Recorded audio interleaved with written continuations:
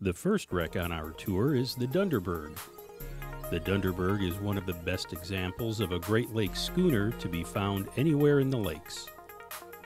Built in Detroit in 1867, she was working only her second season on the lakes when she was struck by the steamer Empire State and sank.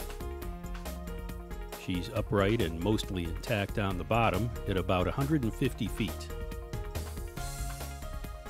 Her most prominent and famous feature is her bow. The Dunderberg boasts an intact bowsprit, complete with carved alligator figurehead. It's really unusual for a working-class ship like the Dunderberg to have been fitted with such a figurehead. Working ships were more about utility than ornamentation.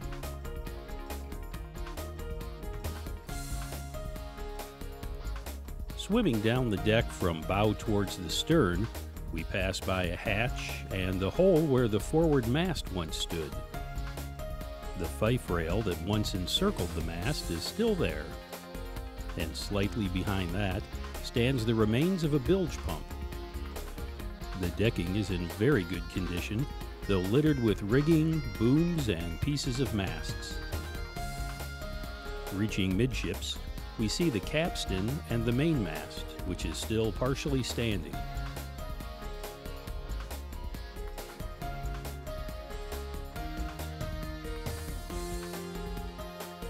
As we reach the stern, we find the broken remains of the cabin and stub of the mizzenmast.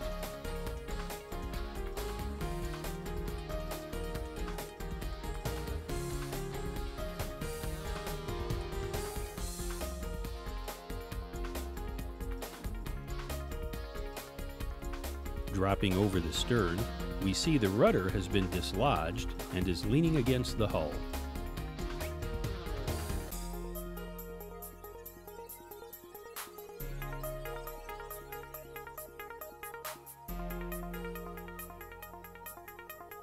Beginning our swim back to the bow, we swim along the starboard rail.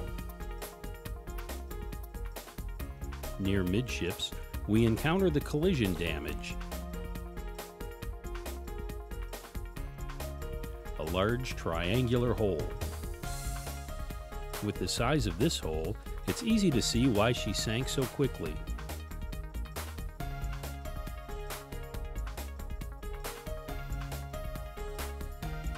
Dropping through one of the many open hatches, we survey the inside.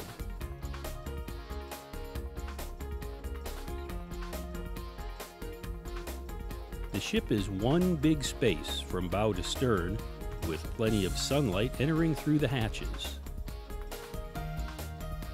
Studying the construction of the hull, we see the hanging knees attached to the top of the hull that support the deck. What's left of her cargo of corn lies molding in the bottom of her hold.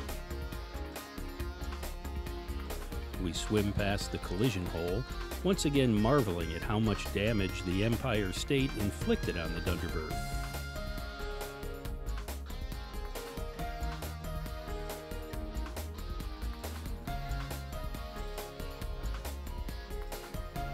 We swim forward to the next cargo hatch and ascend back out onto the deck.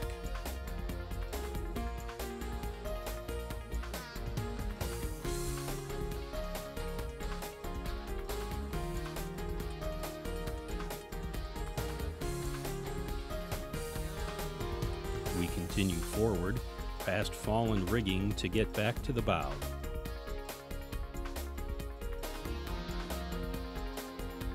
Approaching the bow, we see both anchors, the windlass, and lots of anchor chain.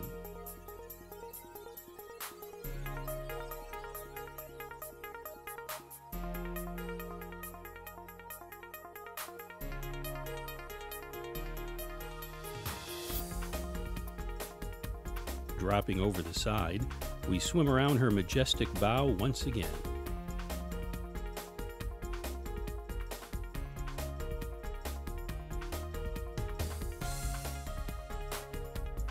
Visibility is excellent, easily 80 feet from the bowsprit to the divers.